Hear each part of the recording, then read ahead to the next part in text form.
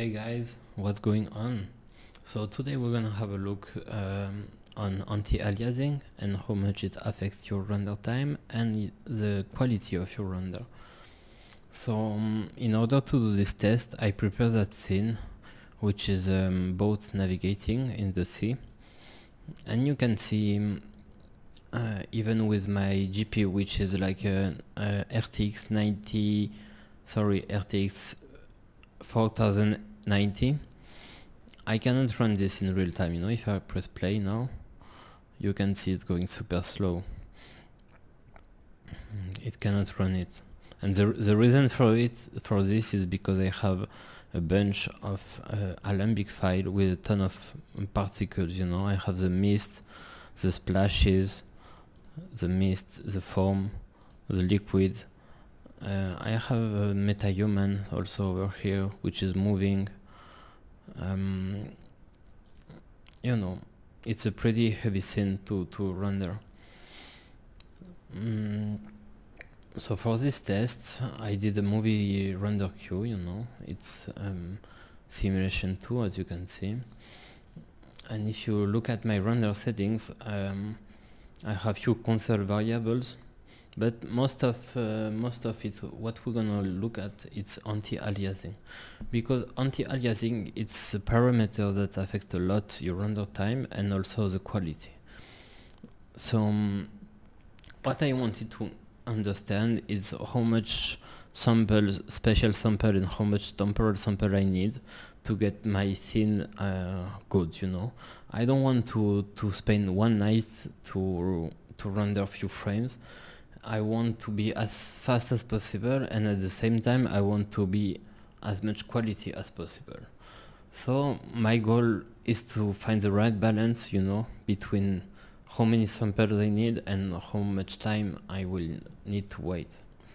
So I did few samples, you know, first time without anti-aliasing, then I tried 2x2, 4x4, 8x8, I also tried 4x16, I tried 16x16, 32x32, and so on. So what you have to think is like each time you double your samples, you double the render time. So if I just disable, you know, I will wait almost nothing to render, like it goes super fast. If I go to anti-aliasing 2x2, I will already spend the double amount of time. So from 1 second, I will spend 2. If I go 4x4, I will spend double and double, and so on. You know, double. So if I go like my maximum quality render I tried, it's 64x64.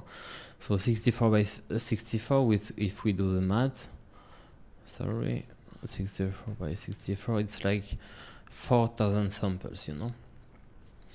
4,000 samples, that means each frame you have with my config, then it will depend of the scene and the GPU you have and so on. But for my scene and my config, 4,000 samples, I have to wait 1.5 minutes for each frames, you know. So if I have a bunch of frames, I gonna wait forever for this. So I don't want to wait that much. I want to find the right balance to have good quality and to don't wait so long. So guys, for you, I did few tests here, and you can see my different sequences rendered in XR, and on each frame I render how many samples. Here there is no anti-aliasing. Here we have 2x2. Here we have 4x4, 4x16, 8x8, 16x16, 2x100. Why not? 32x32 and 64x64. So first, guy, I'm gonna render them just like this, and let me know in the comment if you see a big difference, because without anti-aliasing I mean it's almost real time, and with 64x64 it's like 1.5 minutes per frame. So let's press play and see the difference. It's 1 second for each sequence, only one sequence, because it's enough, you know, to understand how much it affects the quality. So if we see at just scale 1, I don't know you guys, but I don't really see big difference, you know.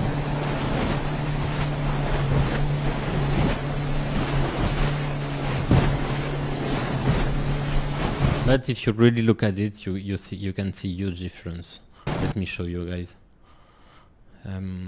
So here it's like no anti-aliasing. Look at my face, for example. Here is my meta-human. You can see the face. It's almost disappeared. Super blue, you know? Nothing. If we go 2x2, it's the same, you know, between no anti-aliasing and 2x2. In that scene, because again, each scene is gonna look different. If you have no moving object in your scene, this is how I understood. Let me know in the comments if you think that different. But if you have no moving object, the spatial sample count is not so important. Like if you have a lot of moving object like me, like the foam, the boat, the water and everything, it's important to have spatial sample count to increase them, you know. But if your scene is like just like a fixed camera, looking at like fixed object, you can just set this to 1 and increase the temporal spatial count, and you will have like super quality already, you know. But in my case, because I have moving objects, I think it's important to increase the spatial sample count. Again, let me know in the comment, guys, if you disagree with me, but this is what I found out from my test. Look why. For example, let's go back in the sequence render. So again, here we are, no anti-aliasing, 2, 4. Look, when I put 4x4, here I am 4x4. Look the differences. My head appears already. But if you look at here the highlight, it's jiggling a lot of noise here. Look at that. Here I am 4x4. I have 4 spatial sample count and 4 temporal sample count. Look at that. Boom, still a lot of. If I go more, look, we can see huge difference here. And here I am 4x16. If I go 8x8, here is this next one.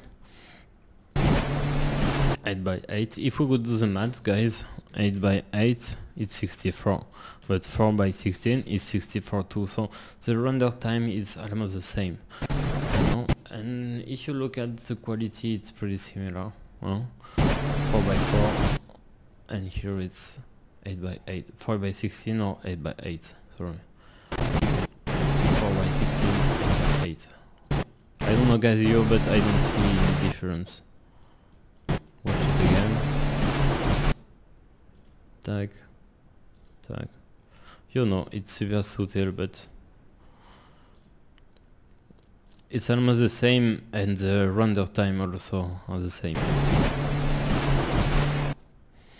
It will be hard for me to choose which one is the best. Then next stage, we are double the samples. So we are like 16x16. Sorry. 16x16. Let's put the calculator on again. So we were 8x8. We were like 64, and 16x16. We are 256. So it's more than double. Like it's 4 times more. And you can see we can see a nice difference. Let's back here, you know, this part was causing problems. Hey, you can see a huge difference between two. Again, if you see at like the real scale, you know, like scale 1, let's put it like that, you know, it's not so obvious again, but when you look at it nicely, it makes a difference in my eyes. Let me know if you disagree with me. You know, 8x8, 16x16. And here we are like at the maximum 32 by 32 and 64 by 64.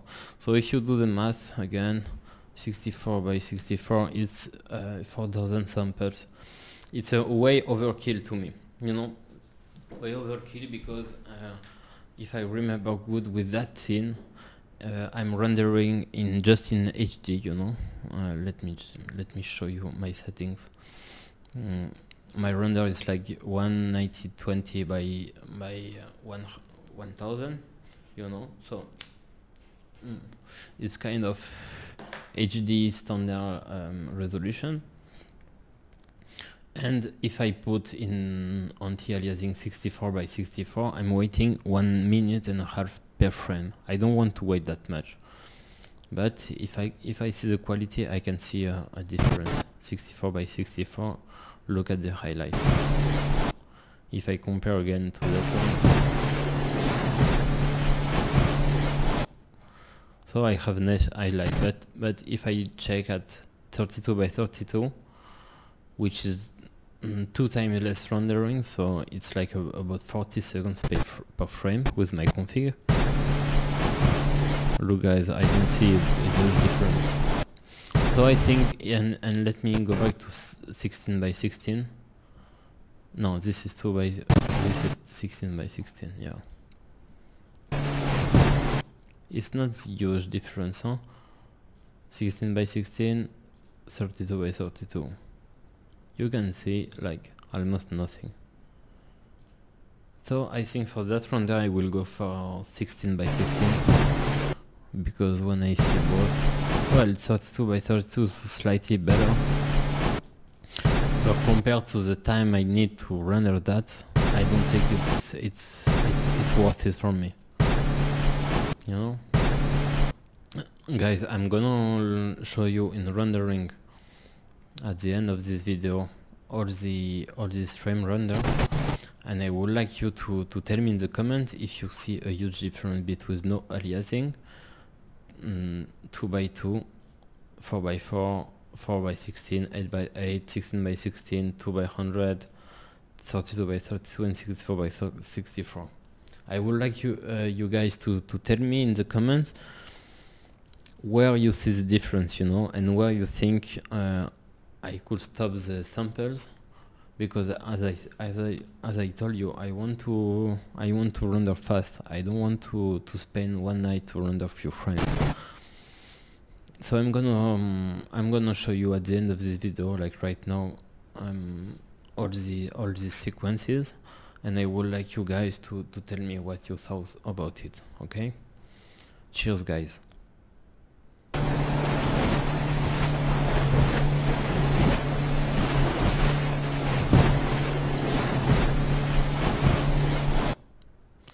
Okay, again, and I'm gonna do it again, but with zoom.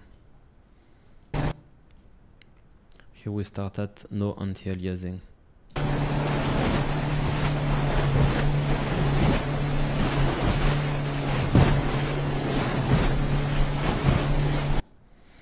Another spot. Let's try here.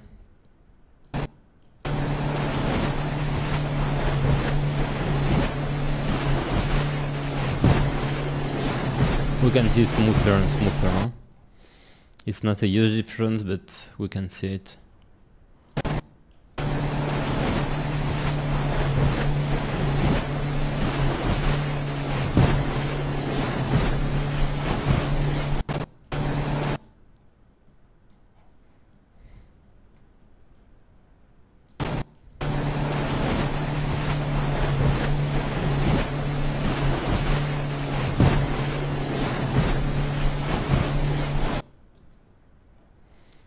Okay, let's see another spot.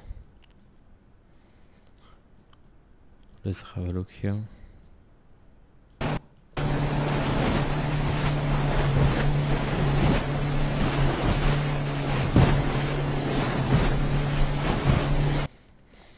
And again in full screen.